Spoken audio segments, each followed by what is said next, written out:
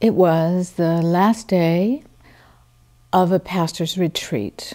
When they had gathered, I had asked them to do an assignment, which was that they were to look through Scripture through that 3 days and find the name that belonged to them, or the story that they couldn't live without. I had explained to them, Abraham Heschel talks about Scripture by saying that we do not say the word utters us. There are pieces of Scripture that we belong to. So I'd asked them, that was their assignment, to prepare for the closing day when we would set up a circle of chairs. We'd put a chair in the middle, and we would hear each other pronounce our names, one of the to all who were there, identify the way the Word had uttered them. It was going very well. There were really powerful testimonies that were coming right out of this Scripture. Then a young man, for ministry anyway, he got up and he came and he sat in the chair, and he didn't say anything. And you know, we waited and then it got really uncomfortable and people looking at their watch and a little nervous. And so finally I said to him, is there something you would like to share with us? Is there some name or some story? And he didn't look at me, he didn't look at the group, he only looked at his hands, and he said, there are names I wanted. I looked for 3 days for my name. There are names I wanted, but none of them were strong enough to replace the name that I have, the name that I've been given. I was given this name when I was very young, and it was repeated to me as I grew. My father gave me this name.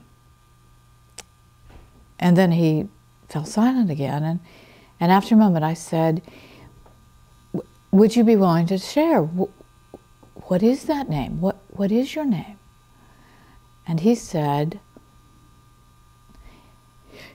my name is not good enough. That's my name. My father gave me that name.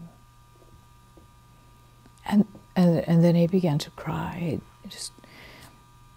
And we were in that room, and we were watching him, and he was crying, and it was like he was drowning right in front of us. And here we are, this whole room full of lifeguards, and we don't know what to do.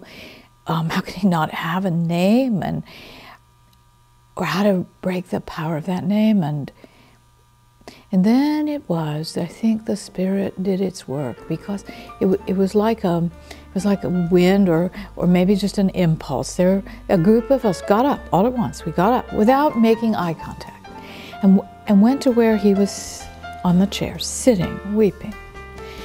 And we laid hands on him.